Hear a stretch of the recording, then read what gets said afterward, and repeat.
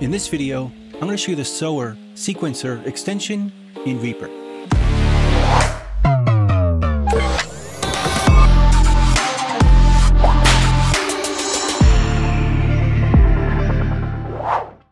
Now, Sower is a MIDI editor that looks and works like a step sequencer, but with one difference. It writes musical notes directly into MIDI clips or MIDI items in REAPER. So let's take a look. So if we go to the REAPER homepage, we can go up here to Resources and choose the REAPER stash, which should look like this. Then we could search for the extension plugin, Sower. And two versions should show up, one for Mac and one for PC. Choose the one you need and install it. I should mention that the Mac installer didn't work for me, but there are instructions in the download in a README document that explained how to do it manually, and then it worked fine. You also need to have the SWS extensions installed for this to work. So after it's all installed, we can open up REAPER. So a project set up here with a keyboard track, a drum track, and a synth. On my drum track, I've already added some drum samples to the track. I have a kick, a snare, some claps, a hi-hat, and an open hat. And I use the Resamplematic 5000 plugin for this purpose, although you could use any drum machine plugin you want. But it's important to note that the Sower extension or plugin doesn't make any sound. It needs to trigger something through MIDI. So that's why I set up these drums. So now, as long as it's installed correctly, we can go up here to the extensions menu and find the Sower plugin or extension. I've seen some videos where it shows up on top, but it should show up in this menu somewhere. And it looks like this. Now we could choose to dock it if we want, but I'm going to leave it floating. Then we could choose how many bars we want it to play, whether it be 1, 2, or 4, and then loop them. Let's use 2. And over here, we could choose how many steps we want.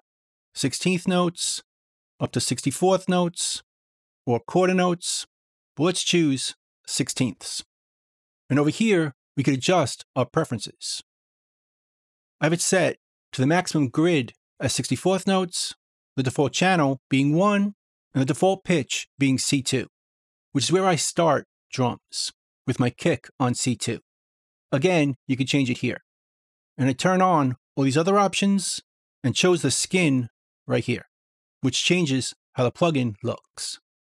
Again, choose your preference. So now, we just go up here and choose to add channel. We'll choose which track we want to trigger. I'll choose drums, channel 1. And using Resamplematic 5000, the samples show up instead of the notes, letting us know which sample we're going to trigger.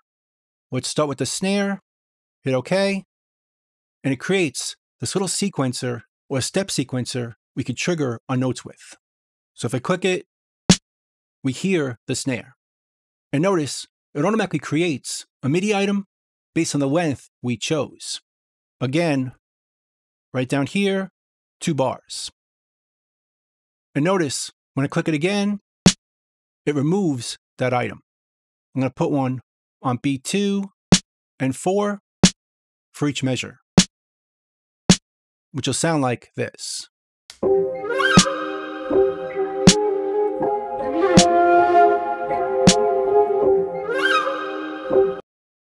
And we can change it very easily, or even drag to create every note in the spot or delete them the same way. Now let's add a clap section. Go over here again, add channel. This time we'll choose our clap. Let's put it above by right-clicking, move up. Now the clap is above the snare. I'm just going to put a clap over here, which sounds like this.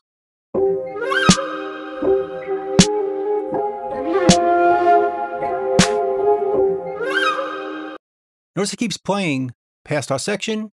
If we want it to loop, just hit this button, and it creates a loop within REAPER.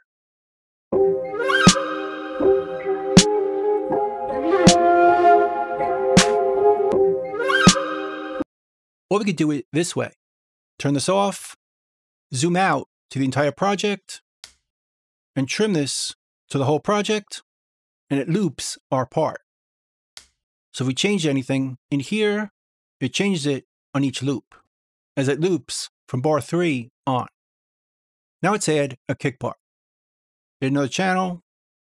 This time we'll choose kick. And let's program the kick part.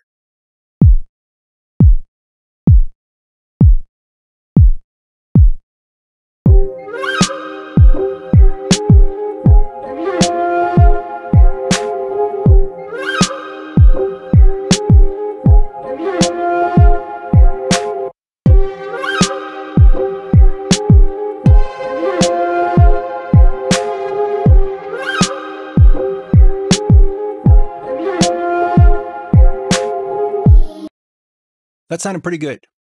We could also right-click on notes to adjust their properties, like their volume, some offset, and length. But let's add some hi-hat. Add channel. We'll do the closed hat. And let's add another one for the open hat. And put them above the others.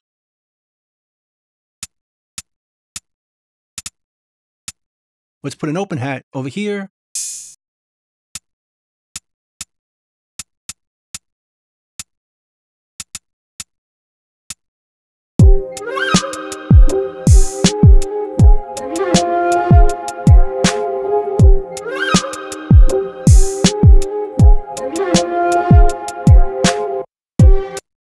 Sounding good.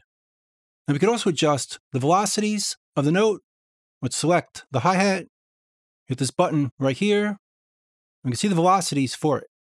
We can make some of them quieter compared to the others.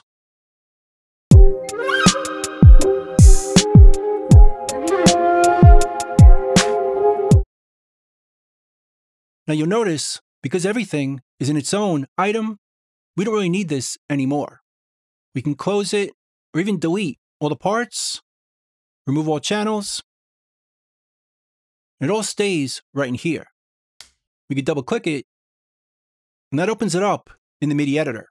We could re-edit all our notes from in here, not even use the Sower extension anymore.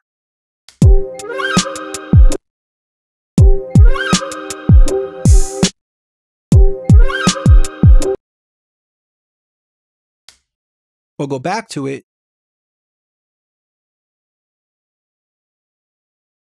add channels again, and the part is still there. So it's always linked to the part we recorded. Now we could also use this for pitched instruments. Let's clear this. Let's add it again, add channel. This time we'll choose a synth. And we're going to switch it from multi-mode to single channel mode, which creates different lines for every note we use.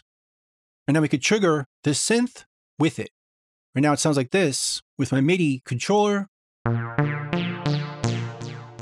But we could trigger it instead with the Sower extension.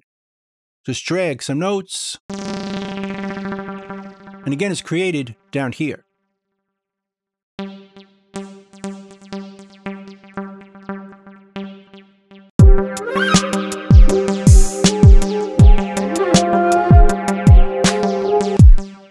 And again, delete them like this. And just randomly add them to create an arpeggio with a step sequencer workflow.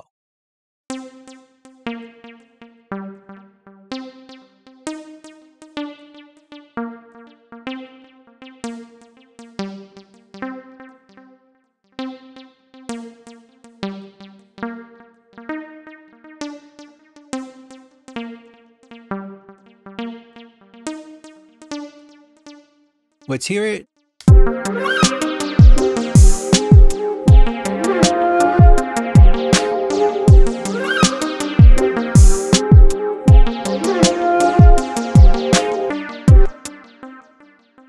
And again, we can close it and not use it anymore. Install the part completely in here, in our MIDI editor.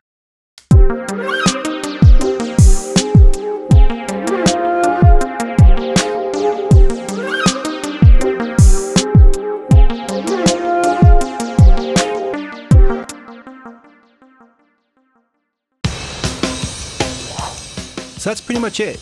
That's the Sower sequencer extension in Reaper. I hope you learned something, hope you could use it, and I'll see you next time. Thanks.